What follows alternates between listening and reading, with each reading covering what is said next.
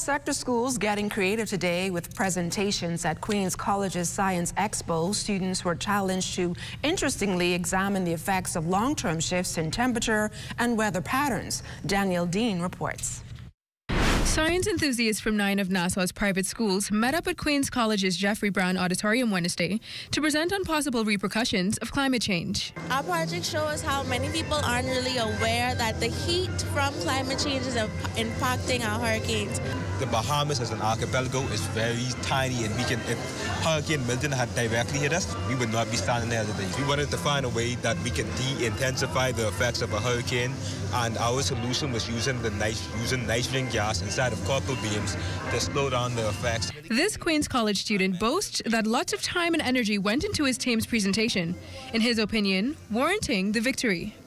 Our project is to examine the effect of climate change on Bahamian ecosystems, especially the agricultural ecosystems and plants in general. We thought we were really creative in our method of creating these boxes. Instead of going out and buying a box, we constructed our boxes out of our greenhouses, I should say, out of glass disposal boxes. Garth Jackson, Bahamas National Trust Educational Coordinator and Expo Judge, contends two major factors are confidence and creativity.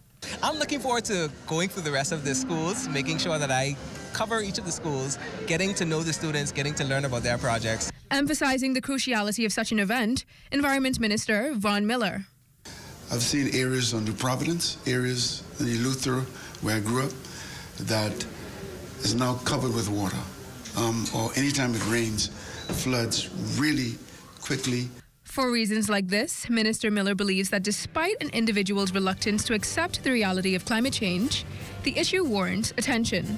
Reporting for the Bahamas Tonight, I'm Danielle Dean. Follow us at ZNS Digital on Facebook, Instagram, TikTok, or X. Subscribe to our YouTube channel and visit us on our website at znsbahamas.com.